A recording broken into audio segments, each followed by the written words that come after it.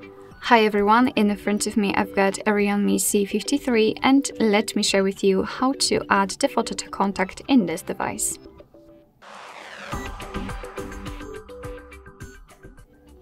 So firstly, let's open your contact list, for example, with the usage of the dialer. And as you can see, unfortunately, all of those contacts on my list have got the photo, but no worries. Let me pick this one, for example. So just tap on the contact you'd like to edit. Then let's tap on this edit icon, pencil icon, and let me quickly remove the photo.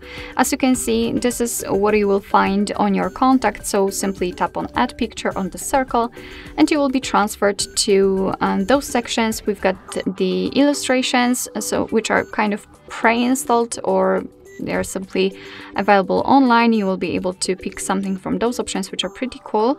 You can always enter Google Photos, which is your own gallery, and here in the device photos you've got two different options also, because again you've got the gallery, and here you can tap on the camera, and thanks to this your device will open the camera app. So this is the best option to choose if you've got the person right in front of you and if you're able to catch a photo of him or her. But I will pick something from the gallery, so let me tap on it and let me find the photo. And after tapping on it, you can see that here you can zoom it in or out. You can also change the position of it. Thanks to this, you can decide what you will see after saving the whole contact, because basically this circle is responsible for it.